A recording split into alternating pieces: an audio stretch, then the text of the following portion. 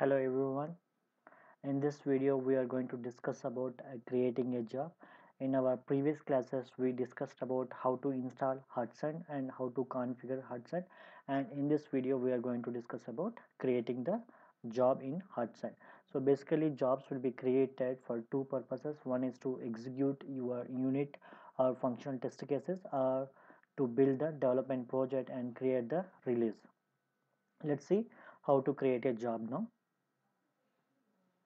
So this is the Hudson home page. So from the Hudson home page, click on new job and give some job name here. Let's say test, and select the one that is by default selected, that is build a freestyle software job, and say OK. A configuration page will be opened. So this source code management is important if your project is located in Git repository or Mercury repository, but right now my project is located in the local system, so I'm not configuring anything here. Let's leave it. And the next important point is build. If your project, click on the add build step. If your project is a Maven project, so select the invoke Maven 2, or if you are building your project or running your test cases from through ant build file, invoke that. So in this demo I configured a build.xml to execute my test cases, so I'm just clicking on invoking ant. Click on the advanced. Make sure you give a ant build file here.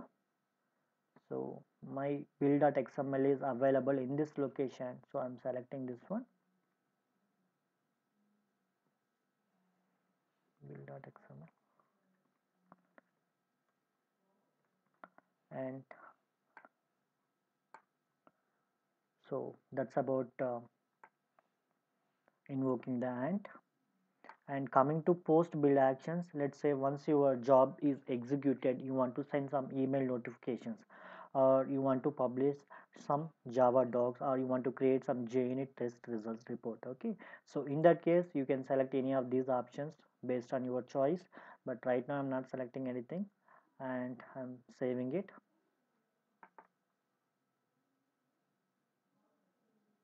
Now your job is created. Click on Hudson. You can able to see that your job is created, that is test. Click on the test to enter into the job, and when you click on the build now, it will be triggering the build.xml which you have configured. Okay, so before clicking on the build now, just discuss about the project which we are going to execute in our Hudson job. So this is a test-ng test code. I created a class called test demo where I defined three test methods: test1, test2, test3, and to invoke this test demo I configured testng.xml.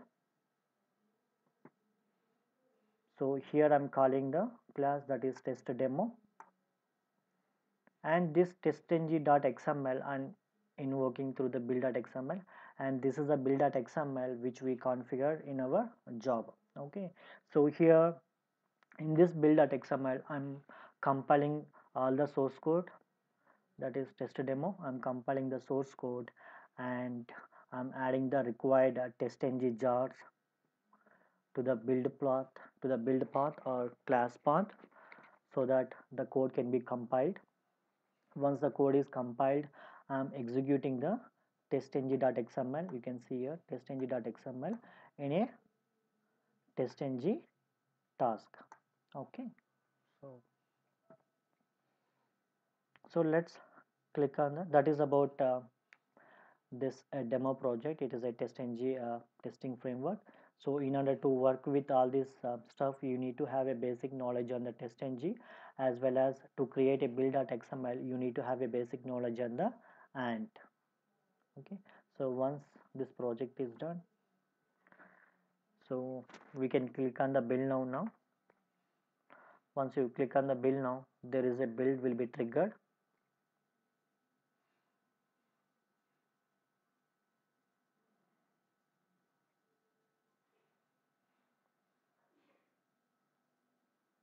click on the build. Now you can see these things. Click on the console output. Now you can see the 3 test cases are executed and all are passed. There is no failures, and reports were generated in demo HTML report, test-ng report. Let's see those reports.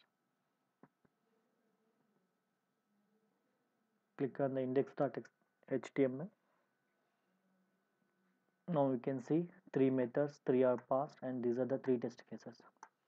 So that is about creating a job in the Hudson and invoking the job. To invoke the job, you just need to click on the build now, and once it is builded, you can also able to see the console output, what is executed and what's not executed, all those information. And this is the AND targets you executed from your build.xml.